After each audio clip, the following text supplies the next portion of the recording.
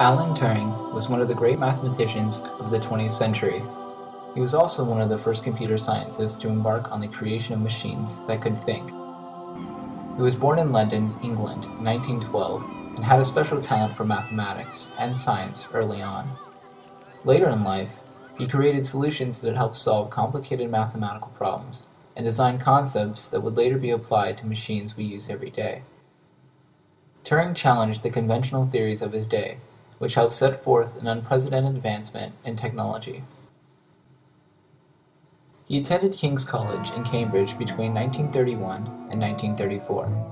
While in school, he began to think about the concepts that he was being taught, and tried to conceive of better solutions to the problems. He wrote a paper titled On Computable Numbers with an Application to the Entscheidungs Problem, which in German means the decision problem. What many mathematicians faced was a problem of proving large arithmetic statements as true or not. In his paper, Turing introduced a machine, later referred to as a Turing machine, that could be capable of performing any conceivable mathematical computation if presented as an algorithm. Any mathematical statement could be proved as true or false with the use of this imaginary machine. Turing's idea sparked a wave of innovation and creation in the computer science world. It was also groundbreaking in the idea of a universal machine, the theory that one machine could perform the tasks of any other machine, even other Turing machines. Today, universal machines are central to the study in the theory of computation and how effectively problems can be solved using algorithms. This idea led to the creation of large calculating machines that would later become computers. In reality, it's not actually a machine. It is an idealized mathematical model that diminishes the logical structure of any computing device to its most crucial parts. Little did Turing know that a man named Alonzo Church had also come to the same conclusion about a machine's computability. Later, Turing would study under Church as Turing's doctoral advisor. After his graduation from college, Turing continued his work in mathematics.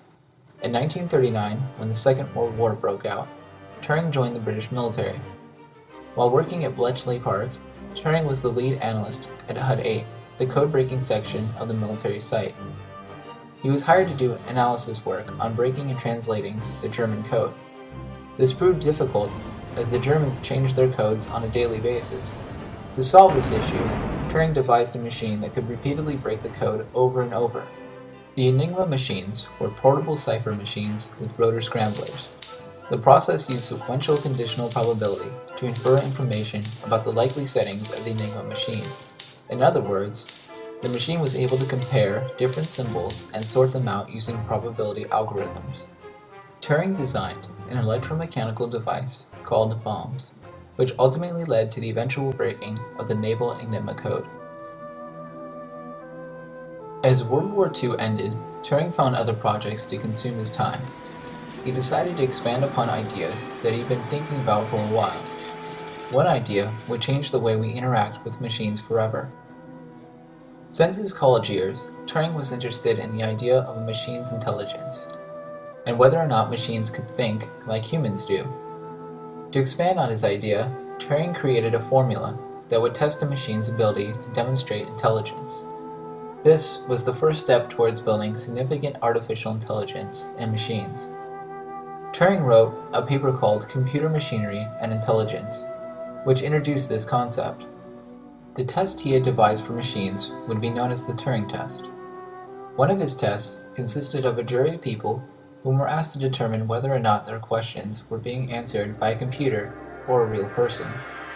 If the computer's responses reasonably convinced the jury that it was a human and not a machine answering their questions, then the computer would have demonstrated intelligence. Turing's ideas and concepts are still very much among us today.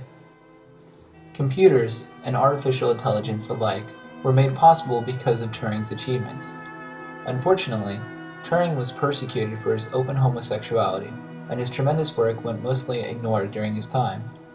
Because homosexuality was illegal in the United Kingdom during the 1950s, Turing accepted chemical castration rather than serve prison time.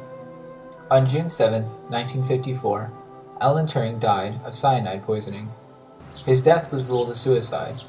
He was only 41 years old, just shy of his 42nd birthday. Yet, Some can't help but wonder what other ideas and theories a genius of his stature would have created. In the fall of 2009, Great Britain formally apologized for treating Turing so inhumanely, and acknowledged the great achievements Turing had made in advancing modern technology. With the loss of such a tremendous talent, Turing leaves behind a great volume of work that is still with us today in the technology we use with the theoretical concepts he developed.